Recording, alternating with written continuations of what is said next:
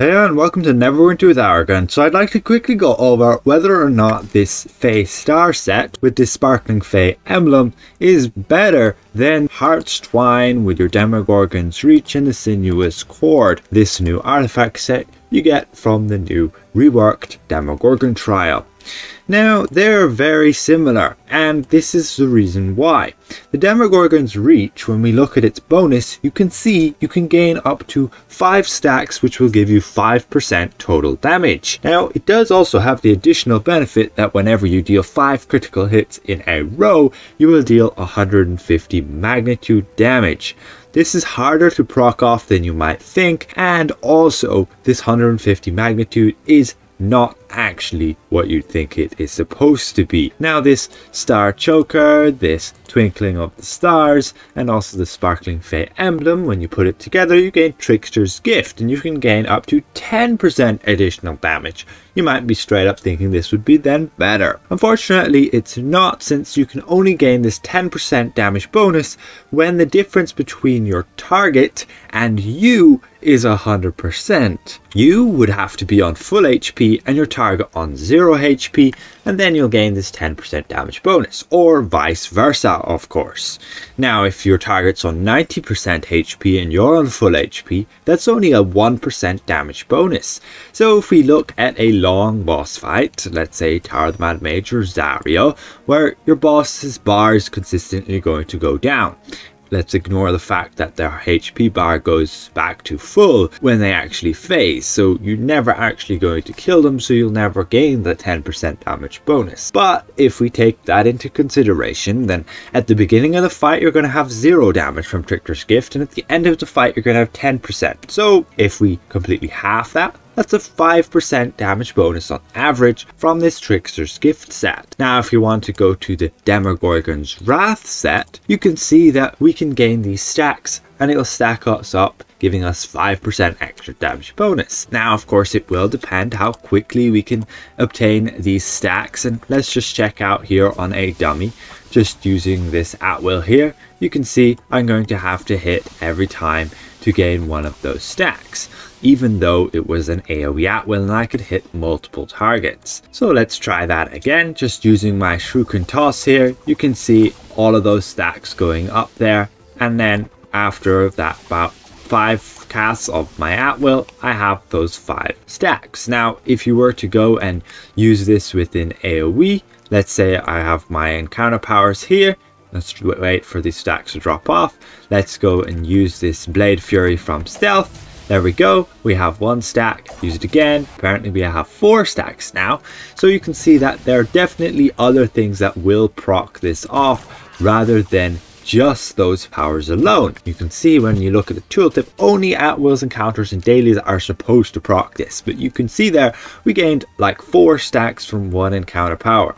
So it's a little bit bugged there. 2 stacks again from another encounter power, just 1 there, none from that encounter power, and we gain none from that one either. So it's a little bit buggy, but still you can get this damage bonus off very quickly in a fight, even in AoE. And in AoE, the Trickster's Gift set, you're barely going to notice the difference anyway, especially when you're killing enemies so quickly, because let's say you use an encounter power when they're at 50% HP. You've gained that 5% damage bonus, but then you've just killed them, so you're never going to obtain any better than, let's say, 5%.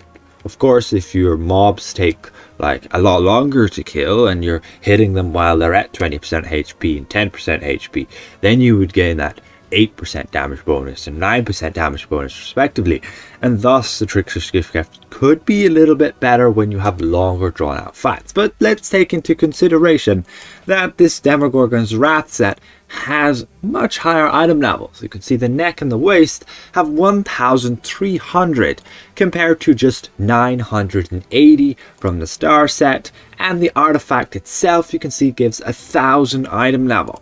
If we were to go and upgrade the sparkling Fae emblem to mythic, as we have with this Book of Vile Darkness, you can see it would give 450 item level. So if we do some quick math, open our Excel sheet here, you can see that the difference, if we're at about 60,000 item level, would be only just over 1% there. As you can see, we'll just switch those and stick it in the positive. A 1% difference in damage, you already would have to have difference between you and your target of 60% HP to gain the equal benefit from this Tricksters Gift set. As we've seen there, the damage bonus is very little, and if you were to go run some dungeons and so on, still the maximum you can obtain from this Demogorgon Rat set is a 5% damage bonus, plus about 1% additional damage from that last benefit. Whenever you deal 5 critical hit attacks, you'll deal up to 150 magnitude.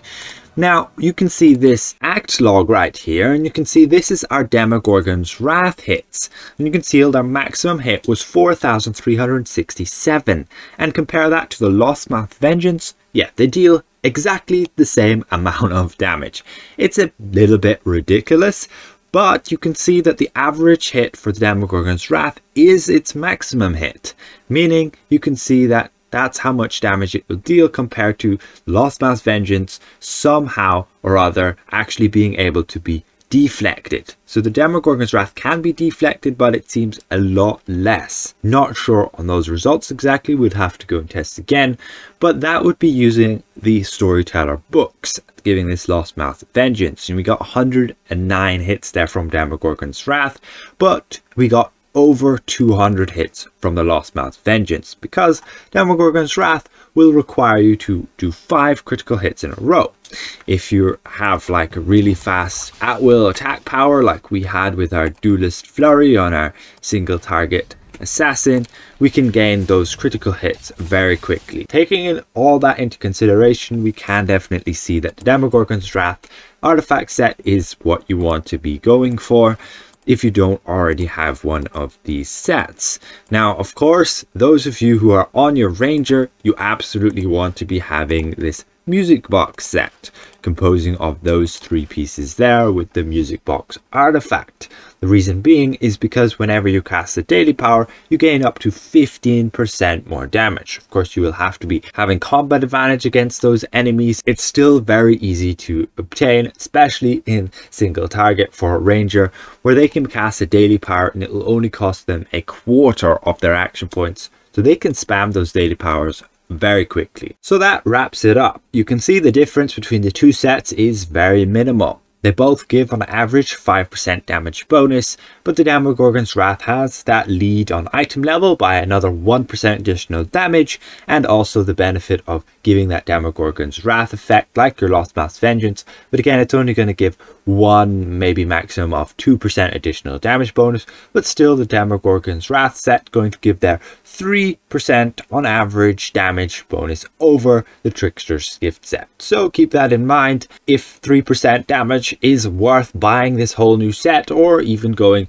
grinding it out, then absolutely switch. Otherwise, you can either just stick with your Fae Star set. It's still pretty decent. I wouldn't worry about it. Again, a 3% damage difference. So I'd like to give a massive thank you to all of my channel members for helping me keep my channel going. And if I presented this well, consider leaving the video a like. And if you're new around here, consider subscribing. See you guys around. Goodbye for now.